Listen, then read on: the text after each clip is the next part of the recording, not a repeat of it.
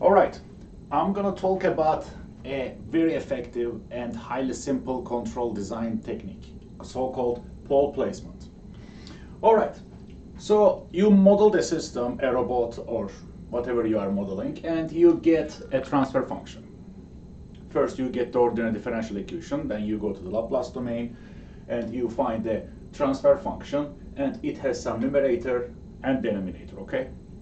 And you would like to close the loop to control, to achieve some level of desired system performance and settling time. And you need to determine the controller transfer function.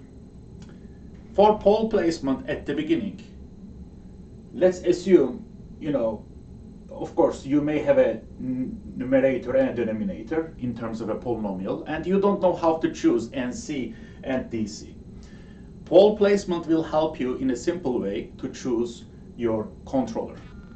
How? First of all, let's close the loop. This represents the closed loop system. You have GC divided by 1 plus GC. Now inserting the planned numerator and denominator and the controller to be determined, you have this, and basically you can simplify this in this form. You have this closed loop numerator and closed loop denominator, D, DG, and NC. So pole placement goes like this. First of all, determine a desired closed loop denominator, gamma of S, and then choose DC and NC accordingly to match your closed loop denominator with this polynomial, gamma of S. So with pole placement, your aim, you want this to be gamma of S, so that, since you are going to choose gamma of S, by properly choosing DC and NC, you are matching, you are going to have gamma of S as your closed loop denominator. So you are going to do matching. Now I have two examples to illustrate this. In the first example, let's have this open loop unstable system, 1 divided by S minus 2. I am going to write this equation to the top. Gamma of S equals to S minus 2 DC of S and 1 NC of S. Now let's say you would like to have a smooth closed loop system transient performance, meaning no oscillations, and you would like to converge to a given command in 1 second. So if you want to converge to a given command in 1 second, you would like to have your closed loop pole at 4, because TC is 4 divided by your closed loop pole, which will give you 1 second of convergence time. If your aim is to stabilize simply this system, you can choose any pole that remains on the left half plane of the complex plane. So I am going to choose it as this.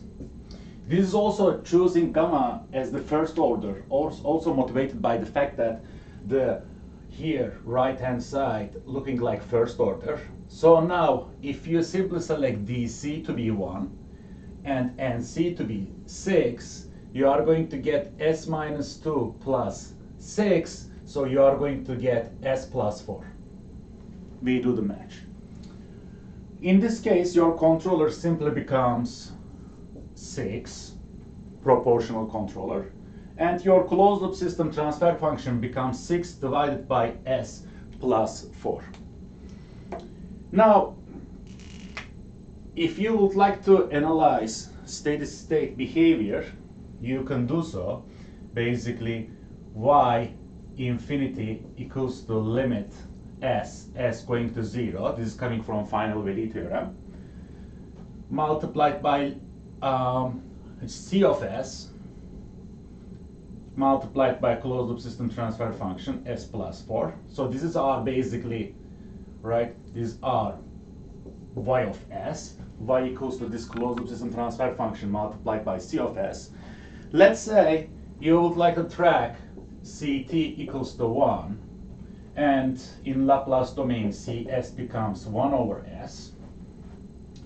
So if you insert 1 over s here, this will cancel out with this. This s will go to 0, and you are going to get 6 over 4, or 3 over 2. So if you apply a command 1, your closed loop system will go to 1.5. If you want to track the command perfectly, you can simply add a correction term here. Let's say phi. And for this example, first, before that, if you add phi here, pole placement process won't change. You are going to have phi here, and phi here. Right? Your pole placement deals with the denominator, and this phi correction term comes to the numerator. Nothing will change. Now, if we write now, basically, this closed loop system, phi will come up to be here. In the final value theorem, phi come up to be here. And basically, let me erase this. This will be appearing in here. So if you choose phi to be 4 over 6, you are going to get 1. So you apply c of t 1, and y will approach to 1. Basically, perfect command following performance. So let me erase this. You can always go back in the video to find this. So basically,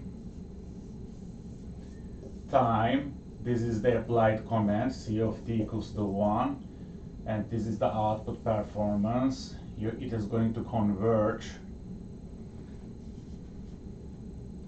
This is y of t. It is going to converge to this command in 1 second because your closed loop pole is located at -4. All right, this was the first example. Now in the second example, we are looking at g of s, which is s plus 1 divided by s minus 3, s plus 1. Once again, open loop, unstable. We are going to do the matching. I am going to use this equation, gamma equals to denominator and numerator of the plant, and the denominator and numerator of the controller to be determined. Now, if you put things here, you have gamma of s equals to s minus 3, s plus 1, multiplied by dc of s, s plus 1, and c of s.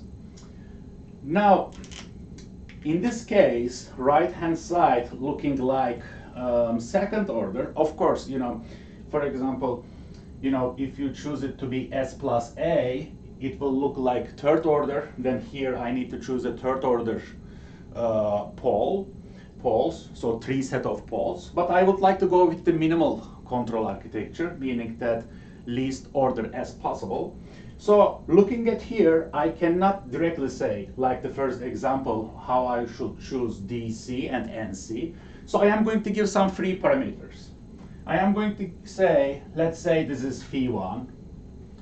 Now, to have some design flexibility, I am going to choose NC as phi2 multiplied by S plus phi3. And here, I would like to have 2 poles located at s plus 4, so s plus 4 to the power of 2. So here, actually, you can choose any pole that is on the left half plane. You can repeat the same example, like, for example, choose s plus 1 multiplied by s plus 3, choose some second order, s to the power of 2 plus 2 zeta omega, and s plus omega n to the power of 2, having some damping and natural frequency. You can do so, nothing will change. This is up to you.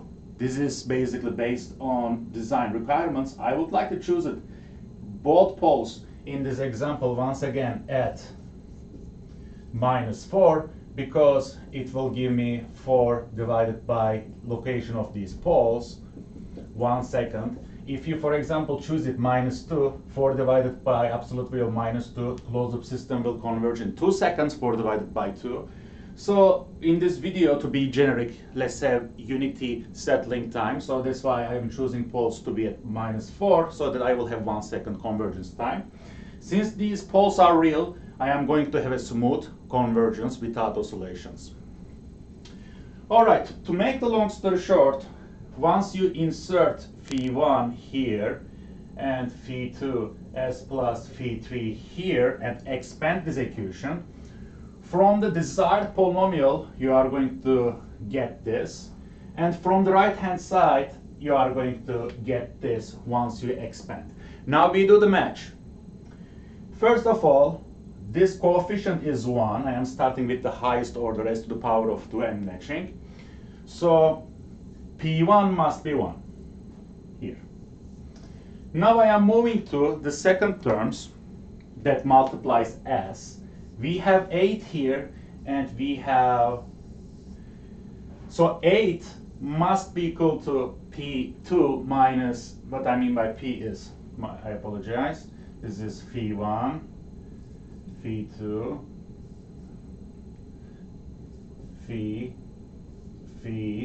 and phi. When I write in MATLAB, I made MATLAB to solve them, so I wrote like P. All right, now we are going perfect. So now 8 must be equal to phi2 minus 2 phi1. Basically, phi1 was 1. We find it here. So 8 must be equal to phi2 minus 2. So phi2 becomes 10. And now moving forward, 16 must be equal to this term. And now you know phi2, you know phi1. If you solve this, you are going to get phi3 to be 1.9. So we got phi1 to be 1, and phi2 to be 10, and phi3 to be 1.9. So in this case, your numerator becomes this, denominator becomes phi1 dc, which is 1. So you have this controller to control this system. Now in this case, we converge to a PD compensator. So now basically, if you close the loop, your closed loop system will look like 10 s plus 1.9 s plus 1 divided by s plus 4 to the power of 2. So we made the closed loop system's denominator as desired polynomial gamma of s that we choose. Now let me erase some stuff. The first example. Now if you are designing if you are dealing with a stabilization problem like suppressing the vibrations, then you are not applying any command. Then you can use this controller to suppress the vibrations. For example, right, let's say your initial condition is here and C of t is 0. Starting from that system, this is t, this is y of t, this is 1 second. Your controller will make your closed loop system to converge to 0 in 1 second, since you have s plus 4 to the power of 2. However, if you are dealing with a command following problem, if you would like to follow c of t, let's say again 1, or in Laplace domain c of s 1 over s, then you also need to choose this phi. First, let's apply final value theorem. Y of infinity equals to limit s 0 multiplied by y of s, which is limit s going to 0 gc L of s multiplied by c of s. C of s is 1 over s. This will cancel out with this term. So we are looking at limit s going to 0. I am now going to insert this closed loop system. 10 s plus 1.9 s plus 1 divided by s plus 4 to the power of 2. Now making s going to 0, this is 0, this is 0, this is 0. So you have 19 over 16 if you are not using, if your phi is 1. If your phi is not 1, but you are using like this, then your closed loop system will have this phi right in here, and it will also pop up here. So here, if you choose phi to be 16 over 19, then this will become 1. So you're applying 1, you are going to converge to this output. Output will converge this command in perfectly. So similar to the previous plot, time, this is the command 1, c of t. Your output will converge to this command in 1 second. A simple way to do command following by adding a correction signal that multiplies the command. So this is basically a feed-forward approach. So feed-forward approach may not be super robust to the changes in the plant dynamics, so you may want to tune it from time to time. A better approach would be PI compensator, or in this case, since we have a PD compensator here, combining with a PI compensator, adding an integrator term, which is basically, right, 1 over S plus adding the integral I of S, PI compensator.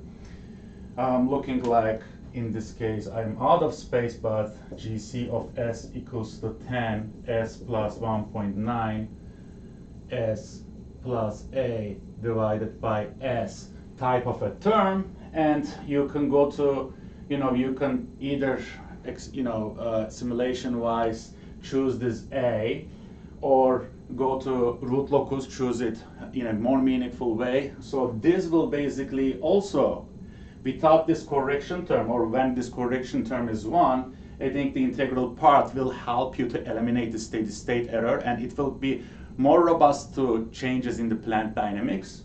But if you want a simple solution, that I also use this in experiments, when I know the model well, it works. So again, the main purpose of this video is pole placement. To wrap up, you have some, given a plant, you are going to choose GC such that, and you are also going to choose the desired closed loop denominator, and you are going to match this actual closed loop denominator with the desired one, find your controller parameters, and down with it. All right, thanks.